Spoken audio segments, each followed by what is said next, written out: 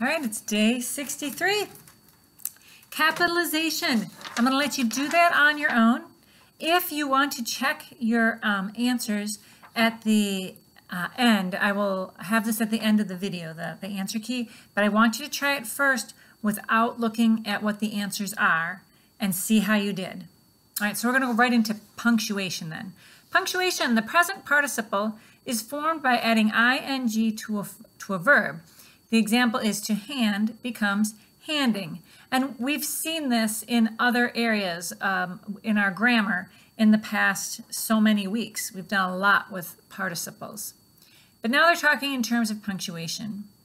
Place commas around a present participle phrase used as an adjective if it occurs within a sentence and interrupts the flow of a sentence. For example, a clown, handing out balloons, smiled at the little ones. And then they ran away because deep down most kids are afraid of clowns. If the present participle phrase begins a sentence, place a comma after it. Example, handing out balloons, comma, a clown smiled at the little ones. All right, so let's take a look at the sample sentence. Realizing his mistake, the clerk called to the customer. She heard him and returned. All right, well, let's look. Do we have a present participle in the sentence? Sure enough, we do. Right at the beginning, there it is, realizing. So we have realizing his mistake. And we just learned that when a participle phrase is at the beginning of the sentence, it needs a comma. So we have realizing his mistake, comma. The clerk called to the customer. She heard him and returned. Okay, so for punctuation between the clerk called to the customer, she heard him and returned, we need a semicolon, not a comma. A semicolon is the way that you mark when there are two independent clauses that are closely linked. Okay, so we've got a semicolon there. She heard him and returned, period. So let's see. This is what it should look like. Realizing his mistake, comma, the clerk called to the customer, semicolon, she heard him and returned, period. Okay, next section, prefixes, roots, and suffixes. The prefix G and GO means earth. Write a word with the prefix GE or GO, and then write its meaning. So, how are you going to do that? Well, some of you might just know off the top of your head some GO words, and you can figure out what they mean. For those of you who maybe are moving a little slower this morning, or you don't have a large bank of GO words, you can go to your dictionary and look up GEO and see what kind of words show up. Oh my goodness. I see probably, I'd say probably close to 50 words, maybe even more.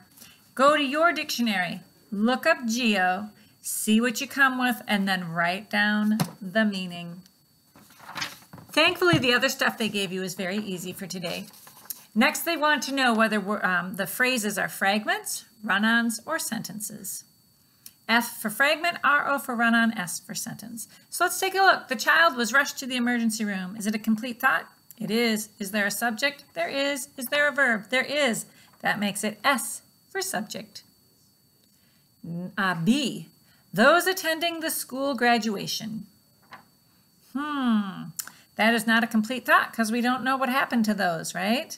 Those attending the school graduation. So that is a fragment. Keep this meat refrigerated, it will spoil quickly. Who can tell me why that's a run-on? You know what? That could be a bonus right there. Punctuate it so it's not a run-on. I'll give you a hint. It's very similar to the sentence you had in punctuation. Then finally, watch your step. What's the subject of that? It's implied, you. You watch your step. So you have a subject, you have a verb, you have a complete thought. That one is a subject, a sentence. So we have sentence, fragment, run-on, sentence. Lastly, after you do your sentence combining, I promised you that if you wanted to check your work under capitalization, I would show you the answers. So I'm trusting you have tried this already on your own, and now you're just double checking, okay? These are the words that need to be capitalized in the sentence Before leaving for a cabin in Pine Canyon, located at the foot of San Francisco Peaks, the Lee family bought Coho mailing labels at Regal Office Mart.